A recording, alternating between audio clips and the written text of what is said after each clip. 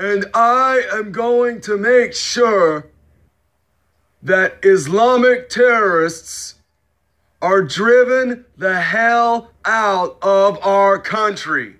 Hey, Mr. President, President Trump, sir, I have some unfortunate news for you. You gotta be kidding me, what? You said bad news? Yeah, go ahead and give me the bad news. Apparently, in front of your Mar-a-Lago estate in Florida, a sinkhole just opened up. Do you think God is trying to tell you a sign? Or do you think it's all made up by this liberalist group called Time? Who, by the way, is also a newspaper company. And a magazine company as well. So you mean to tell me that there's a sinkhole in front of my Florida estate? What the hell is going on here? Yeah, that's what I'm trying to figure out. By the way, what are your thoughts on that? You tell the people at Time that I told them to tell you to tell them to go fuck themselves. Seriously though, that sounds good. That's actually a pretty good idea. And that way, we can tell all these liberals out there that they can go fuck themselves and leave us hard-working Republicans the hell alone. Will do, Mr. President. Hey, Kevin, didn't you vote for Trump in the last election last year? He doesn't have to answer that. Answer what? My best friend Wiley wanted to know if you voted for Trump and the Republicans in the 2016 election. Well, duh. It was either that or suffer into eternity with 8 more years of Obama, because that was pretty much what Clinton was offering in her campaign last year, which, by the way, was her worst failed campaign ever. And it was also the most disastrous Democratic campaign of any Democratic scumbag in the history of the world. Yeah, you tell him, Dad. Fuck Clinton. Go tell her to turn herself in so she can get prison for life for the crimes that she's committed against us. Damn straight. Huh? There's jokes being cracked on my expense about my estate. What the hell? Huh. Wow. Let me think here. Yeah, I guess God was trying to send me a sign after all. That's strange. You can thank Chloe Angval. No, wait, let me try that again. Chloe Angyal. Yeah, you got it right, man. Second time is definitely the charm. Yeah, no shit. Watch your mouth, son. Next time I get you cursing like that, I'm gonna wash your damn mouth out with soap. You understand me? Sorry about that, Mom. I have a sailor's mouth, just like everyone else in this family.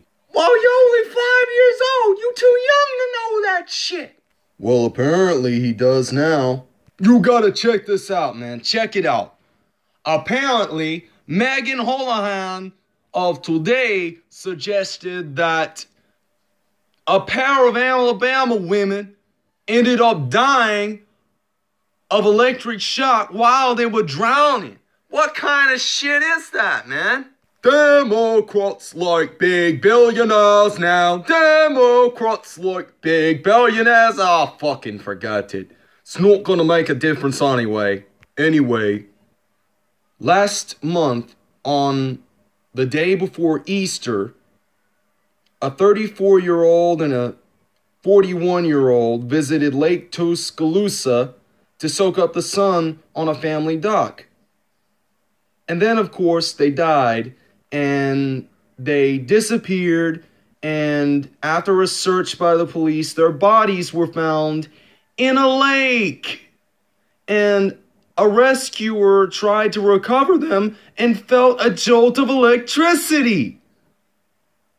According to an autopsy, the 2 women apparently died of electric shock while drowning, which is a lesser-known cause of drowning. Can you explain to me what the hell that is? I mean, seriously, what the hell is electric shock drowning? Allow me to clarify for you. Electric shock drowning happens when electricity from a dock, boat, pool, hot tub, or marina seeps into the water and electrifies it. As swimmers enter the water, the electricity paralyzes their muscles, causing them to drown. That guy is an absolute cock. And honestly, I just don't give a fuck no more. Hey, all of you, fuck off out of here! I mean, are you fucking serious right now? So who's the fucking smart ass? Apparently, Mr. Ramsey, or in this case, I should call you Chef, which is what I should have called you before. Oi, you, come here. Come here, you. Oh, hell, here we go. Oi, so why didn't you call me Chef the first fucking time, you donkey? I didn't think about it, but I know my mistake now, and it won't happen again, Chef. I apologize. Oi, look at me. There's no need to apologize because I've already accepted your apology. Now do me a favor and stop calling me Chef from now on or fuck off. Yes, Chef. And you know what's funny about that? The same thing happened to an 8-year-old son way back in 1995 or 1999 or whatever. It was 1999, dumbass. Man, shut up, you dumb fool! But anyway, the same thing happened to an 8-year-old child, supposedly a boy, back in 1999, if I read that properly, and he died while he was swimming in a river near a family boat. And nobody realized that electricity from the boat was seeping into the water until it was too late, and he received a shock that paralyzed him, so he ended up drowning. What the fuck, man? I mean, that makes no fucking sense there. Damn right it doesn't make no damn sense. Ha, man! Here's looking something from Fox News.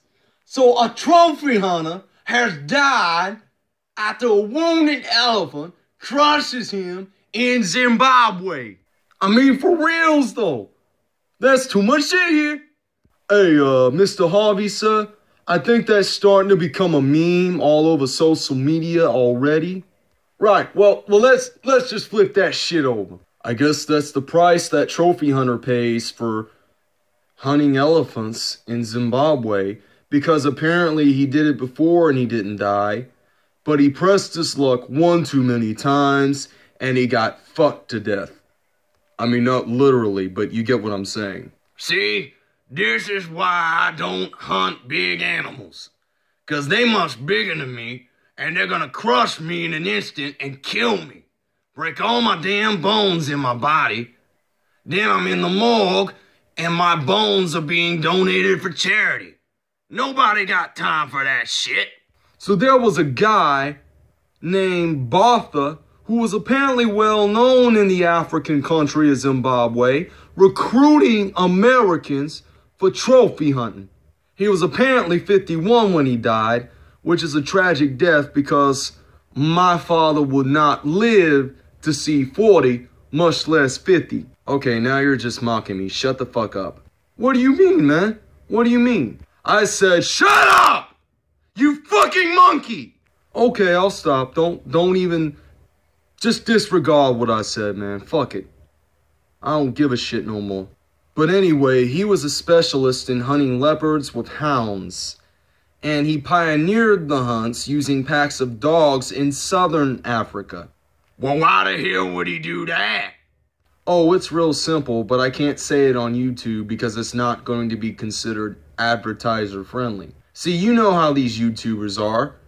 They want to post content online, and YouTube's staff and administration refrains from letting them do that because of their own Illuminati-sponsored ideas. See, these YouTube staff and administrators don't give a damn about people like us.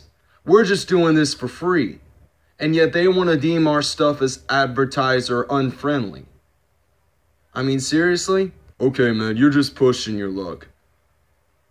I mean, hopefully no one in the YouTube staff will notice, but if this does get a lot of page views, and I mean this video in general, then you're probably going to have your channel terminated because of the mentioning of the staff on YouTube, which you just mentioned 30 seconds ago. I know what I'm doing, so shut the hell up and let me finish. I'm not going to dispute that. Go ahead, keep talking. I'll shut the hell up. And before I finish this video, let me point out that if you bought a $100 bill worth of Bitcoin in 2010, 7 years ago, prior to this episode of Spot the Liberal being taped, you would be $73 million richer because the Bitcoin product has reached a new all-time high. Man, I don't believe in that Bitcoin shit. So I'm not even going for that damn shit. Hell, I don't even care. Don't worry about that stuff, man. It's all liberal talk. Okay, you know what? It's over. Fuck you guys. Hey, what did I do wrong? And what did I do wrong? And what about me? Did I say anything offensive? Yes, you did. You all have a good one now. I'm gonna be coming back soon with another video, so you guys just stay tuned. Are you speaking on behalf of me? Yeah, I'm here to close it out. Okay, close me out then. Play me out. Yes, I'm proud to be an American! That's not what I meant, you dumbass! What I meant was, close them out with a simple goodbye. Oh, okay, man, that's just fine. Now play me out. See y'all next time on Spot the Liberal. You have a good one.